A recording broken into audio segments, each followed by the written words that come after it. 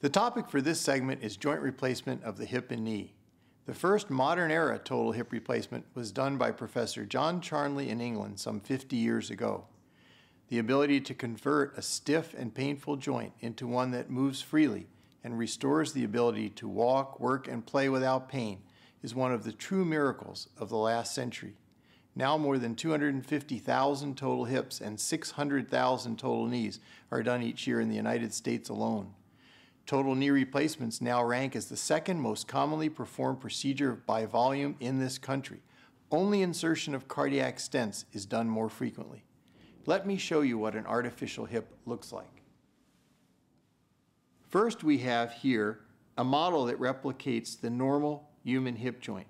The blue color reflects smooth articular cartilage on both the femoral head and the acetabulum, which is the socket portion of this ball and socket joint. Now, when arthritis sets in,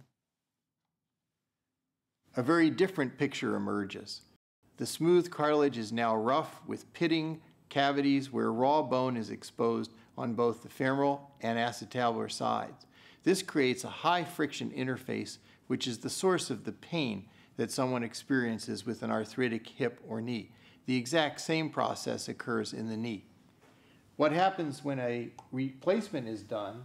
The reconstruction to replace the function of the normal joint occurs by creating a cavity in the hip into which a metal shell is impacted and creates a direct interface between titanium bone and the pelvis. Into that is inserted a polyethylene plastic liner which provides the glistening surface replication of the human articular cartilage.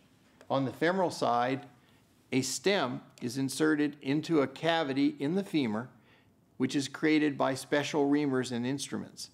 This tapered stem then locks into the femur, again without the need for any acrylic cement. Onto the top of that device is either a ceramic or cobalt chrome metal head, which permits a low friction interface between the two surfaces.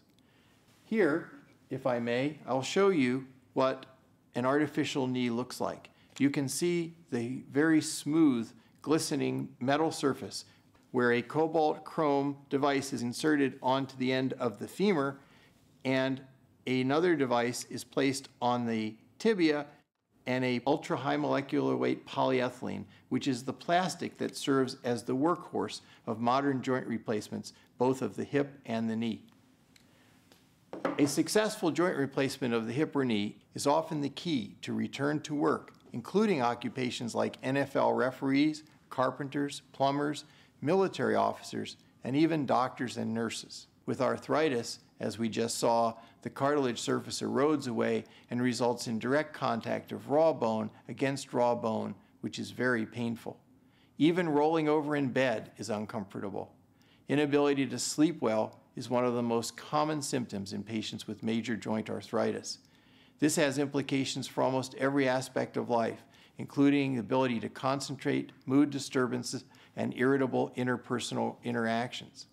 Let's discuss questions that almost anyone with arthritis has. Do I really need surgery? How long will I be out of work? When will I be fully recovered? Is it dangerous? How long will I be in the hospital?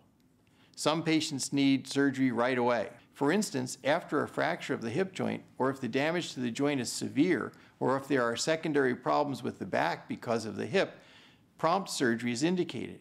After surgery, many patients can return to work within 3 to 4 weeks. For strenuous occupations, of course, more time is necessary for strength conditioning. Professional golfers, for instance, can return to competition often within 3 months of the surgery. Most patients are very happy at 3 months, but research has shown that up to a year is required before near normal status has been reachieved. The main complications of surgery include blood clots in the legs, infection, bleeding, fracture, nerve injury, and dislocation. Fortunately, the incidence of complications is low, and the success rate of hip and knee replacement surgery is quite high. Over time, the devices can wear out and require replacement. This is called revision surgery. For the initial hip replacement or knee replacement, hospital stays vary from 1 to 3 days for routine procedures. One of the most important decisions is finding a good surgeon. Fortunately, here in San Diego, there are many fine surgeons. Check with your trusted personal physician, friends in the medical community, including operating room or orthopedic nurses, and friends who have had the surgery. You may have an insurance plan that restricts access to only a few surgeons. These may be very competent surgeons. You may also have the option to switch to another plan with wider access to other surgeons. Once you have found a surgeon you trust, you can look forward to a remarkable transformation in your life. If you have any doubts, always get a second opinion before the surgery. And remember, you can always pay personally for a second opinion with the doctor of your choice.